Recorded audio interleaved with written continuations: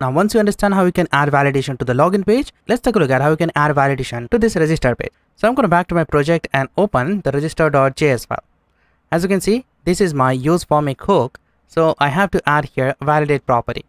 So I'm just going to first create a function inside this validate.js. So right down here, I'm going to say export function register validate.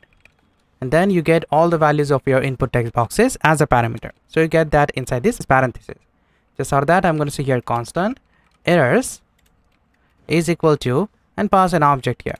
So back to the register.js at the top here, I'm going to say import in the object. I'm going to pass register validate from in the single quote specify double dot forward slash lib and then validate.js file. Now because we don't have default to this export, I'm going to wrap this inside this object. Let me just copy this register validate and then right here I'm going to say validate colon and then pass this function name register validate. Don't forget to pass here comma because we have next property here. Back to the validate.js and right down here I'm going to say if I don't have values dot username. If I don't have the username, then I'm going to say here errors dot username is equal to required, and then I'm going to call here else if values dot username dot includes.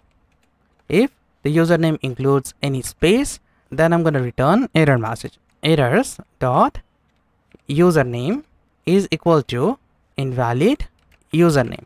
So let me copy this first validation of this login validate right down here, and I also have password inside my login. So let me copy this password validation from this login validate. Let me copy this and specify that here. Just so that inside my form I also have here confirm password. So I have to add here if statement for the confirm password. So I'm going to say here validate confirm password, and here I'm going to say if I don't have values dot c password, then I'm going to return this error message. But this time instead of password, I'm going to return this with c password. Then I'm going to say else if the values dot password is not equal to values dot c password, then I'm going to return error message, and I will return here error dot c password is equal to password not match. Just for that, I'm also going to say here else if values dot c password dot includes. If the c password includes any space, then I'm going to return an error message and say here errors dot c password is equal to invalid confirm password. Now this else condition won't execute because we already validated the password. If you want, you can remove this last else if condition. Just for that, at the end you have to return error. So I'm going to say here errors. Now your validation of the registration form is ready.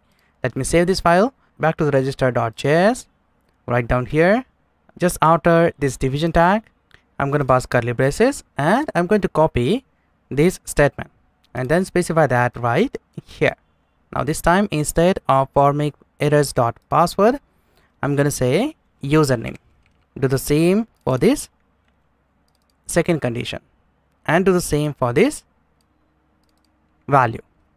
Let me copy this, scroll down and specify that here, and this is for the email. So you specify here email, copy this, specify that here and here. Just out of that, let me copy this statement, specify that to the password.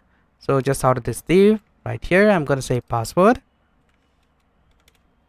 copy this field, change this email to password, and this became password.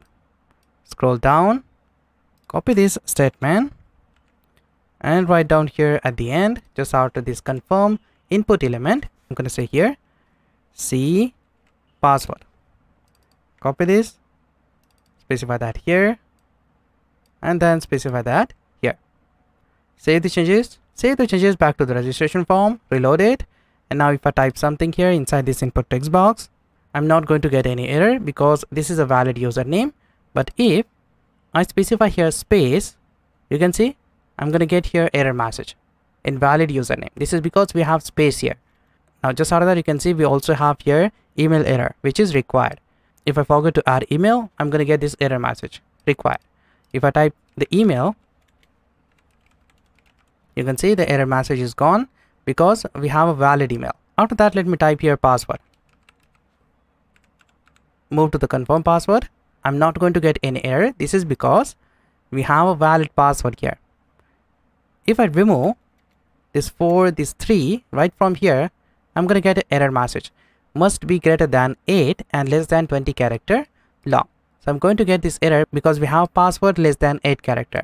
And if I increase the character length, when I type here 13, I'm going to get the same message again. This is because now the password have more than 20 characters. So let me just remove this. You can see this is a valid password. Now let me specify the same password right down here.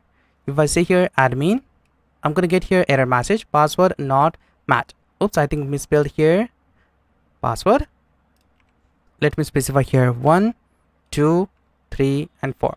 You can see now my password is matching, so I'm not going to get any error here. If I type here 5, I'm going to get error message, password not match.